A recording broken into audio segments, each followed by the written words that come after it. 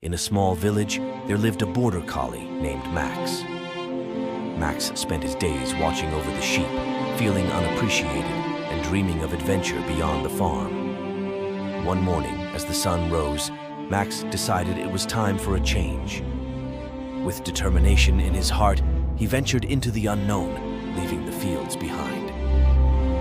As Max explored, he encountered a family trapped by a river's rising waters.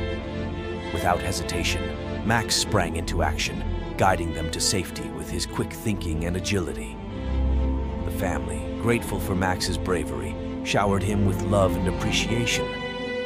Word of Max's heroism spread throughout the village, and soon everyone knew of the courageous border collie who saved the day. Max returned to the farm, no longer just a sheepdog, but a beloved hero.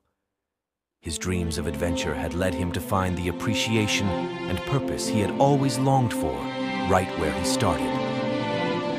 Max realized that sometimes being a hero just means being yourself and making a difference in the world around you.